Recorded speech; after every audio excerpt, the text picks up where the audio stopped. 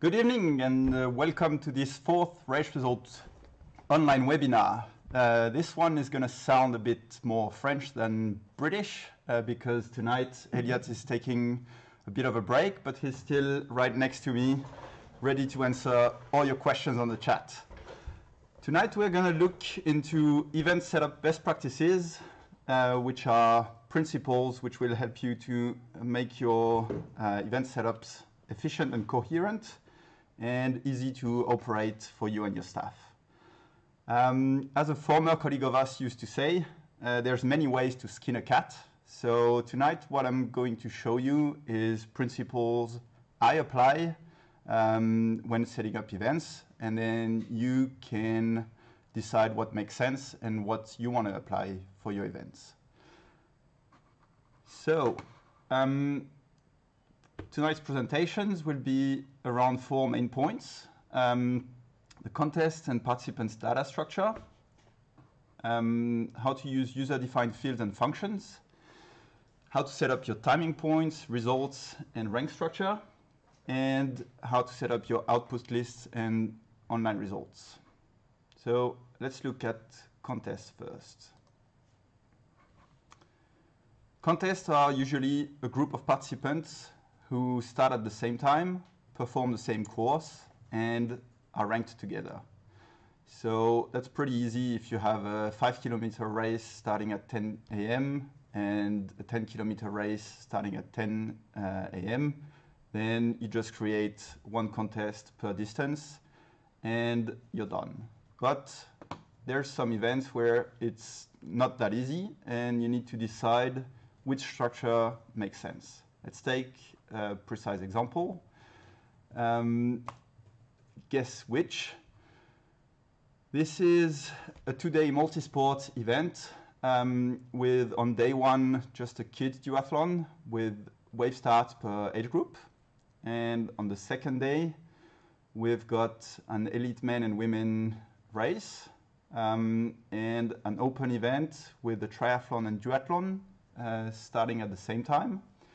And each of these triathlon and duathlons have an individual and a relay contest. So looking at this, you need to decide first if you put everything in one file, or maybe if you want to create one file per day, day one and day two, or maybe even 3 files, one for the kids duathlon, one for the elite, and one for the open event. Then for the kids, you need to decide, do I put everyone in one contest, or do I just create wave starts per age group, or do I create one contest per category, for example? Here, there's no definite right or wrong. In the end, it's a question of how you want the results to look like and how easy to operate it needs to be. Okay, so here I would just like to show you what I did on that event.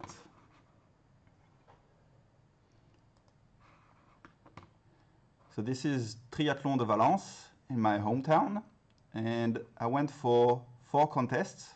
Okay, so each of the elite events gets his own contest, and then for the open, triathlon, and duathlon, individual and relay, I just created one contest, which I called open, and for the kids duathlon, I just put everyone in one contest as well.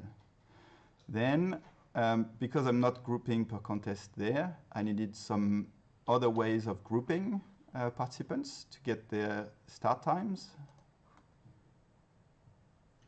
So start times here, out of our 4 contests, I made 1, 2, 3, 4, 5, 6, 7, 8, 9, 10 waves based on a user-defined field and function, which I'll come back to later. Okay, and then in the results,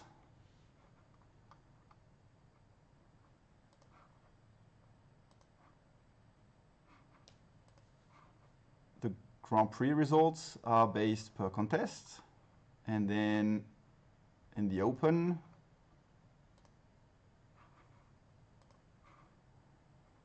are just grouped per triathlon men, women mixed, and duathlon men, women, and relay. The kids are grouped by age group.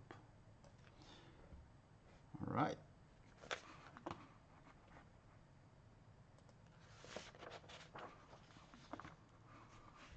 Now to our second point,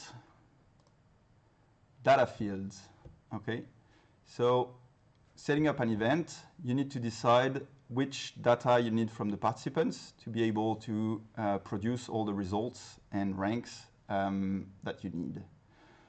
Setting up the fields, you need to remember to keep the field names simple in the backend.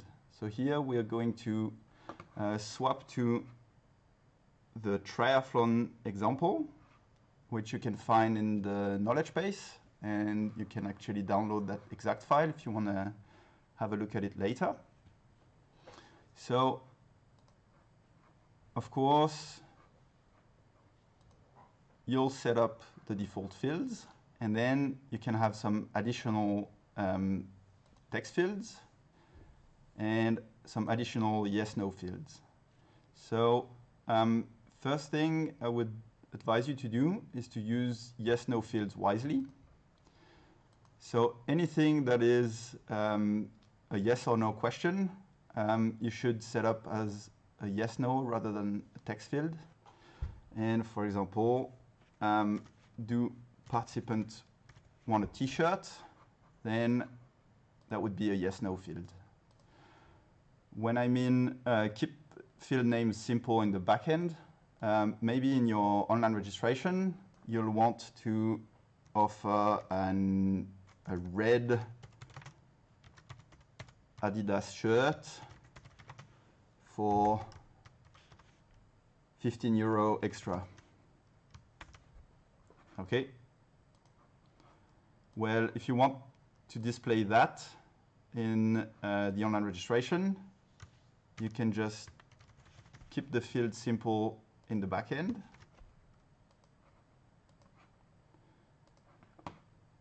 And then here in your form fields,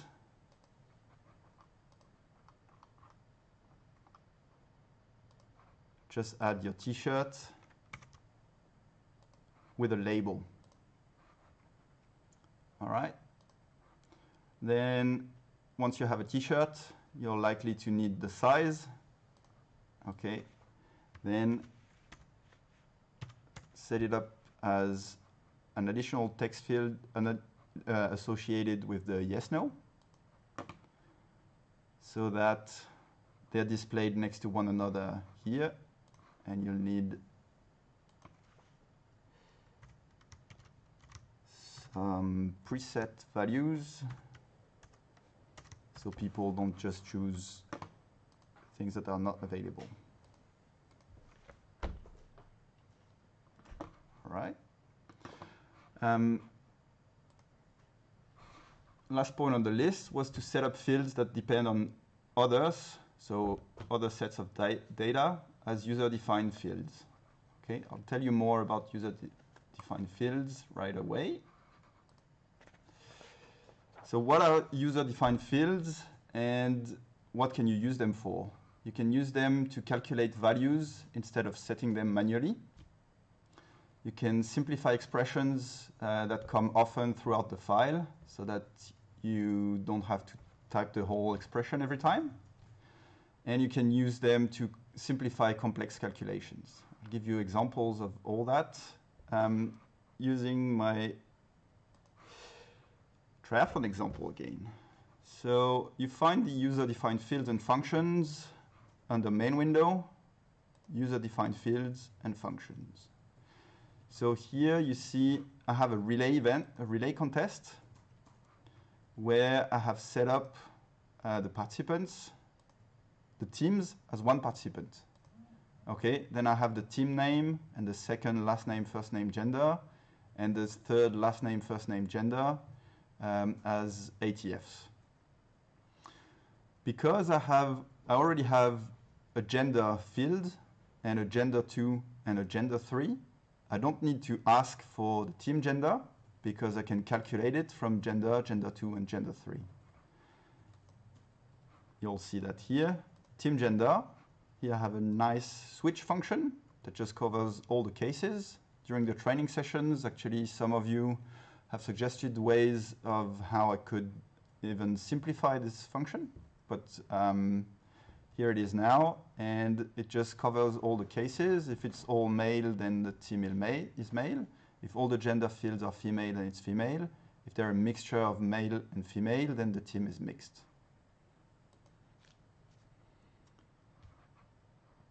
Then, to simplify expressions used throughout the file, we had some functions already preset in the file. So, for example, display name displays the first name and last name together, however you want it. So if we look at the lists, most of them are using display name, okay, and you see here that first name is in correct spelling and the last name is in uppercase. If I change it here to be also correct spelling, I need to only change it twice, and then the change will be made in all the lists.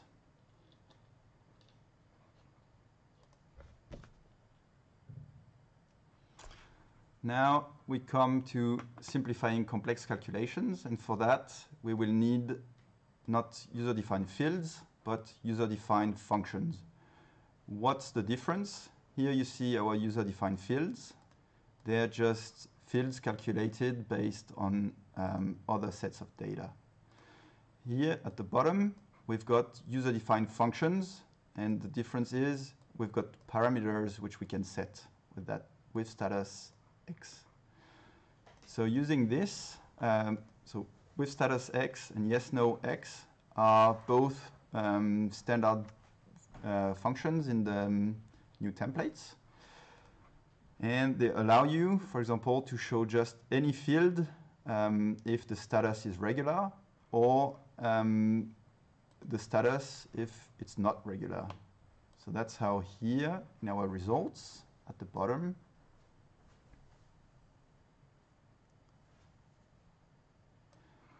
we're showing here the rank for all the participants who finished the race with a regular status and the time, and we are showing the status for the participants who either were disqualified or did not finish, using that with status function. Okay, the yes-no function is a pretty nice one as well. So here we've got our t-shirt yes-no, and t-shirt returns 0 if it's not activated, or 1 if it is activated. Okay, that's not very clear. So if you want to make it a clear yes or no, all you need to do is call that yes-no function. I'm struggling with Elliot's keyboard. Fun times. And now this is turned to yes or no. And of course, you can use that with any yes-no field that is set up in the event file. Just have to change the name here. All right, I'll jump ahead. I wanted to talk about outputs later, but I'll just make a quick note because I'm here. So another best practice, it's better to, whenever possible, to use the name of fields rather than their IDs, because if someone doesn't know what AYN1 is, If one of my staff members just opens that file and wonders what it is, then he needs to look it up here on the side before he knows that this is a t-shirt. I find it much better if you use the name, and then it's pretty clear what AYN1 is because it's right under your nose. So back to user-defined fields and functions. You see here there's a couple of moderately complex ones. Maybe you're not familiar yet with the if, switch, and choose functions. If that's the case, I strongly recommend you to read the knowledge base. So if you're in the user-defined fields and function screen in the software, the knowledge base will actually prompt that article. So you can read about user-defined fields and functions.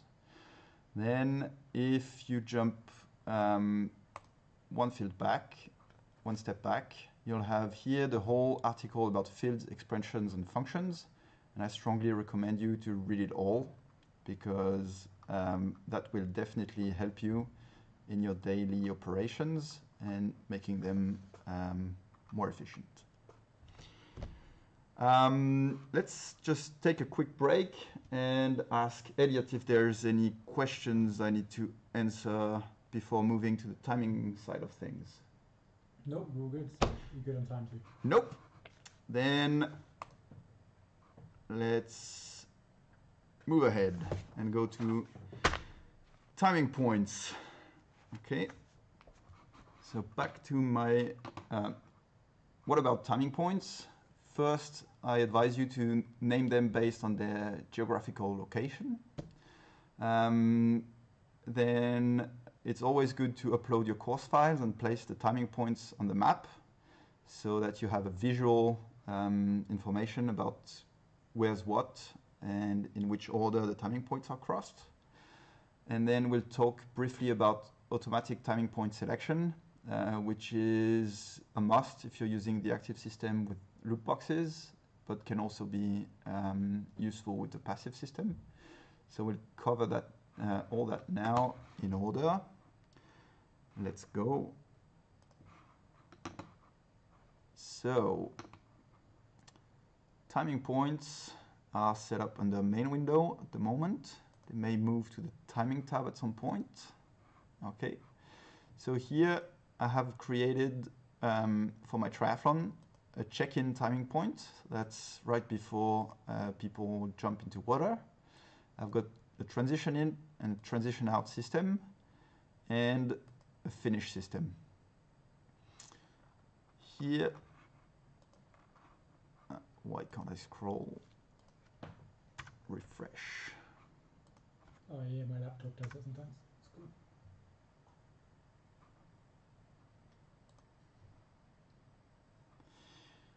So here in the contests, I have uploaded my swim, bike, and run courses. So they're displayed here, and you see some dots as well on the map. If you scroll down, that's my check-in, transition out, and finish timing points, which I have placed using this little hand here. And then you can just move the pin around. You can also set a color for each timing point. That's useful mainly in the timing tab because detections from different timing points will be shown in different colors there. I strongly advise you here to use bright colors because if they're too dark, then you may not be able to read the black times there. Then here you have the map. So at the moment I don't have any systems online. If I had, then I could just click the timing tab here and hover on my systems and they would be highlighted on the map and I would see it there so I could check that they are actually placed at the right location. All right, now back to our timing points setup screen. here at the bottom, you see that automatic timing point selection, those settings. Okay, so here you see I've assigned finish loop ID 1, check-in loop ID 2, transition in loop ID 3, transition out loop ID 4. If I'm using the active system with loop boxes, I have to do it, because if I have a decoder at the finish and I simply connect my decoder to finish in the timing tab, then all the detections will go to the finish timing point. Then if I want to say that the loop box on loop ID 2 is the check-in, that's how I need to do it. Even if you're not using loop boxes, it's good to do that even when you're using decoders, because it might be that for whatever reason the detection is stored at the timing point rather than delivered at the decoder it was supposed to be delivered to. And then you get it at the next decoder. Again, if you're saying this decoder is finish and you get detections from a previous timing point, then it's not good.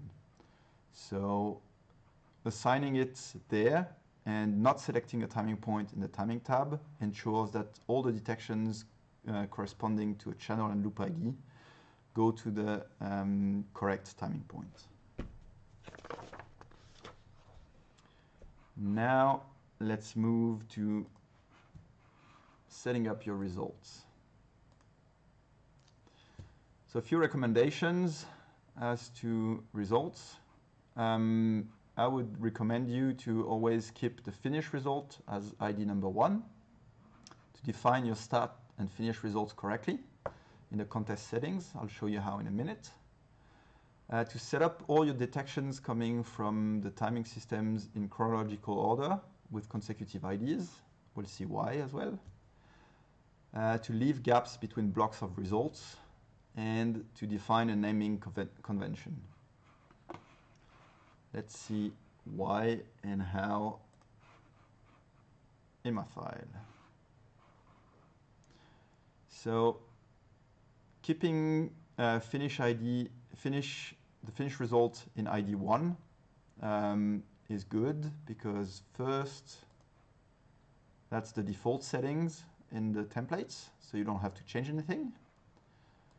And second, if you look at the results tab of a participant, then you see the most important times, his start time of day and his finish race time right at the top, which is pretty practical.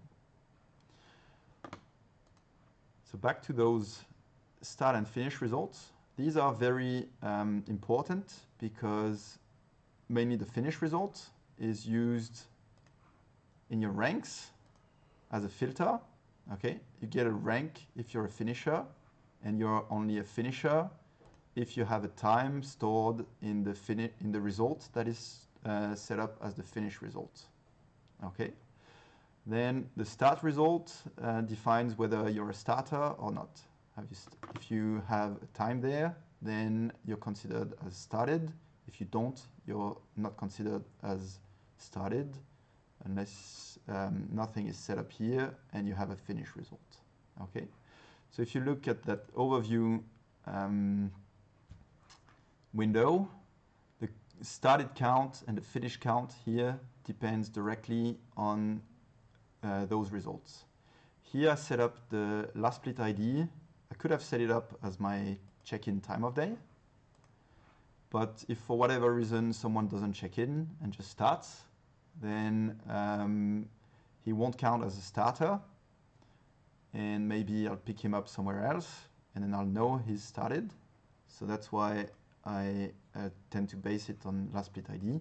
So anyone who's got a detection anywhere, not just at the check-in, will be a starter. Okay, I'll come back to that last split ID in a minute. In the results tab. So here we've got our finish result as ID number 1. And then we've got all the detections coming in from timing systems in chronological order with consecutive IDs. Okay. Here I have named all my these are race times, so that's why they're called after swim, after transition 1, after bike, after transition 2, etc. Then I've got my leg times and my overall finish time, just named for what they are. Okay, and I've got here my check-in time of day. It's not a race time because it would be negative. It should be before T0. So everything that's time of day, I tend to name it TOD.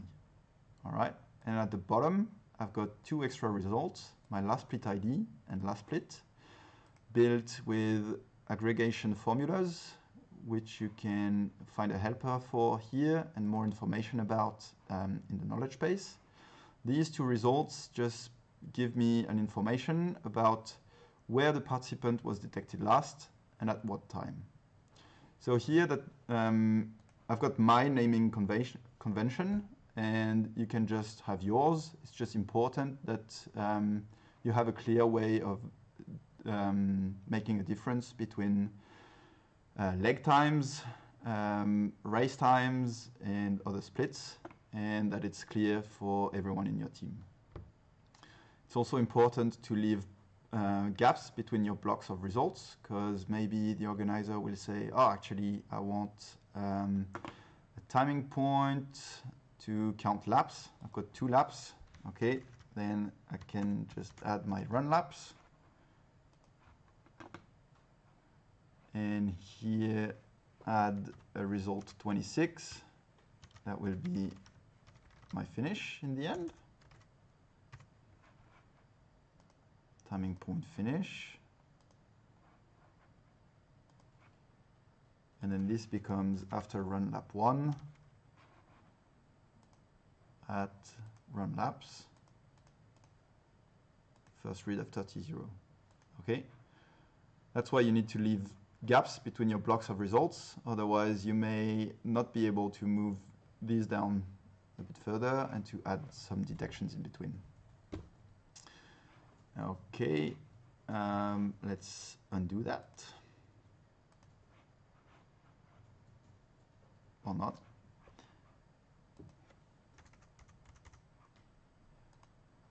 Finish, finish. All right. Now let's move to ranks.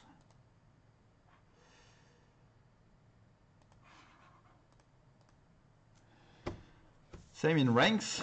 You should have a naming convention. As far as possible, you should try and match your rank ID and with the result ID it is based on. For sorting, you should use only the decimal values only. And use groupings wisely to reduce the number of ranks that are necessary. So I'll give you some example again. So if we move to ranks here, at the top we see our standout ranks: overall rank, gender rank, age group rank. Then I set up an extra awards age group rank, and then I have a swim rank that's based on my swim time, result ID 11. Okay, so I have here ID 11, time positive 11, decimal time 11, then it's easy to match. I know that 11 is swim and it's everywhere the case.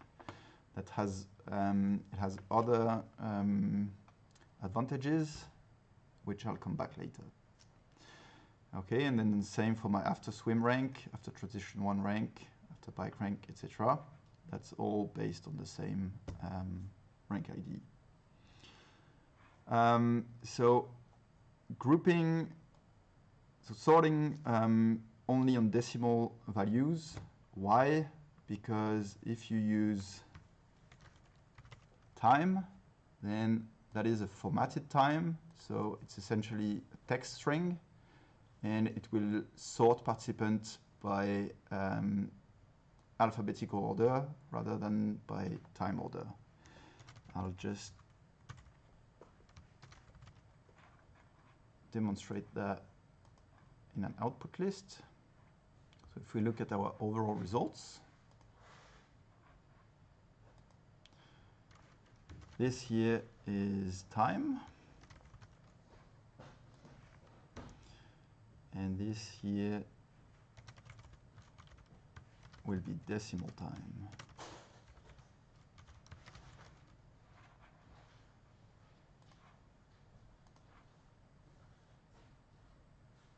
So my time is a text string, and my decimal time is a number value. The order will most probably be correct if you also use the time, but sometimes not. So you don't want that. That's why for everything sorting, you need to use decimal time. Decimal time refers to the result that you have set up as the finished result. You can also call a decimal time 11, for example. That will be your swim time. And that's actually the same as T11. T11 and decimal time 11 will return the same.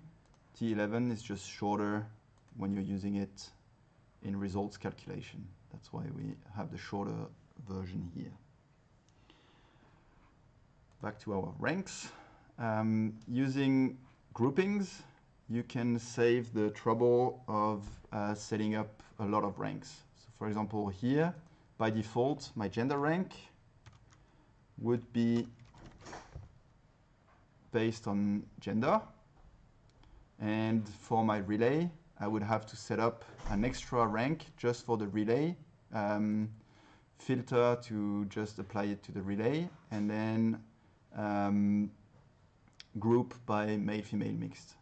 But because male-female mixed actually sorts participants from the individual contest per male-female and only the relays per male-female mixed, I can use the same rank for the relays and for the individual contests, and then I have saved one rank setup. I hope this is clear. And I'll keep on with the next topic, which is setting up output and online results. All right, so setting up your output and online results, we do recommend you to keep the number of fields to a minimum. Use the field names rather than their IDs. I've talked about that earlier. If you keep the number of fields to a minimum, then you may want to display all the extra information, all splits and ranks in a details list. I'll show you how. The record multiplier is a really good help here for details list. We'll talk about it later. You can also publish certificates and embed results on the events website. So let's show you how to do all that.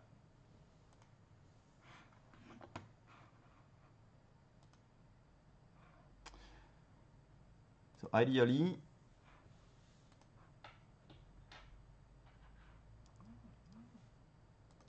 an output should only be 4 or 5 fields, okay?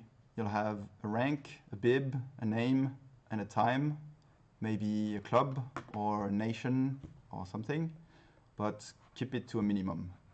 Of course, for overall results here, we can't really avoid. I'll just remove my demo field. Can't really avoid putting splits. That's pretty standard on a triathlon. But then I would avoid putting the ranks there and just put them in a details list. So here I've got a details list.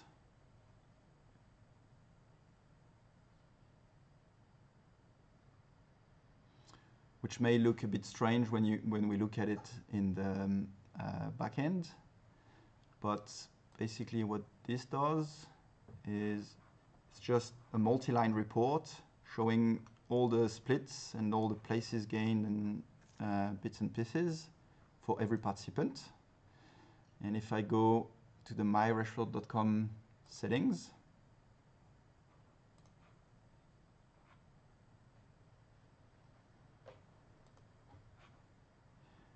and set the details list as a details list, then when I go to the results of my contest and click on a participant, this list will be displayed only for that participant.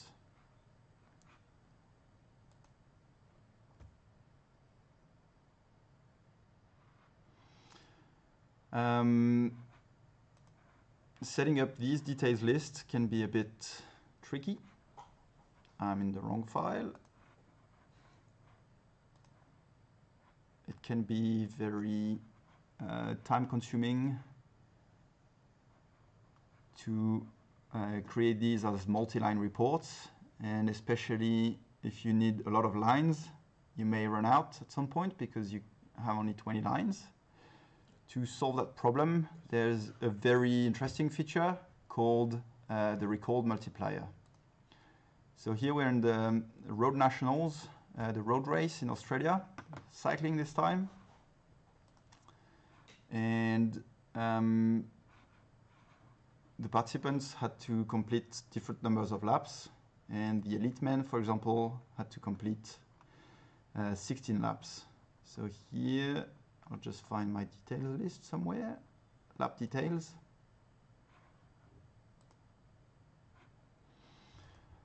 Here the recalled multiplier is set to lap count. So all the participants who have completed their 16 laps will be displayed on 16 lines.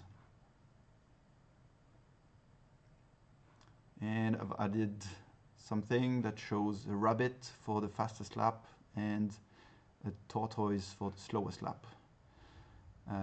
This is how it looks like online. All right, so the recall multiplier was mainly set up for that. Okay, just display a lap ID, a lap time based on the number of laps, but you can actually use it with our nice functions to display whatever you want on different lines. So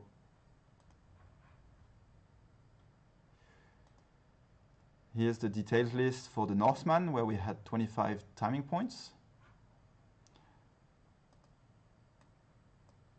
gathering 22 splits for each participant. So here I just said I want 22 lines, and then with the choose function on the recall multiplier, I can define what's displayed on each line, and I'm able to create details lists that are longer than 20 lines. All right, here we have at the same time an example of a certificate. That's always very appreciated by the participants, especially when they finish one of those events. They like to show it off. Just quickly, to set up your certificates, you can create a layout in the designer,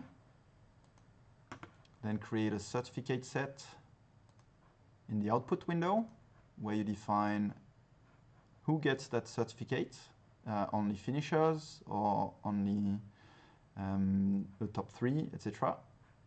And then in my.restaurant.com, you can activate the certificates for a given contest. That's how it ends up there. Okay, last feature, which the organizers usually really appreciate, is embedding in your own website. So here we have those results on my.restaurant.com. If the organizer actually doesn't want to link to a third-party page, then you can provide him with this snippet of code, the results page, You can also embed the registration and the start list if you want. And then adding it to the source code of their website, the organizers can call the results straight from the page and style it as they want.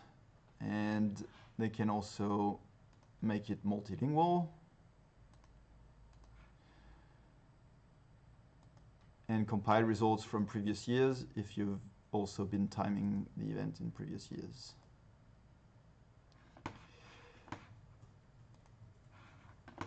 That was it on my side, so let's just stop again and ask if there's any other questions. Yeah, just quickly, don't actually talk about putting images in is one of the questions that came up, just the little code you use. All right, so have it in there. to add an image, there's different options. You can call an image that is in the file. Where do I have an example of that? So here I have uploaded my hair and my turtle as images, as icons there. And then I can call them straight from the event file. Switch. Oh. Okay, let's start again because I was on the wrong file, on the wrong screen. So here in main window pictures, you can upload images which then are available straight from the event file, even offline. So here my hair comes straight from the event file. You can just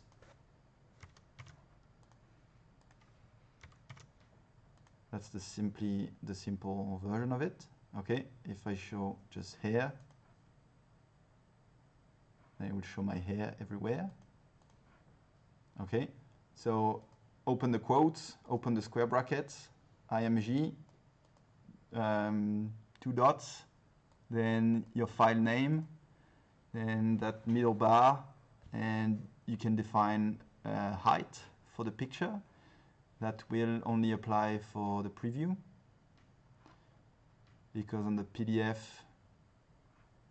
it will depend on the line height. All right, I'm in a live event, so I'll just delete that. The other option, if you don't want, for example, so here I'm using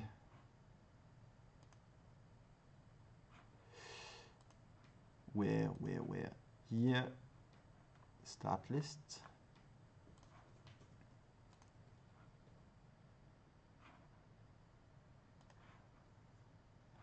Here I'm using custom flags, SVG graphics that are standard width, like or fixed width, and they are hosted on the website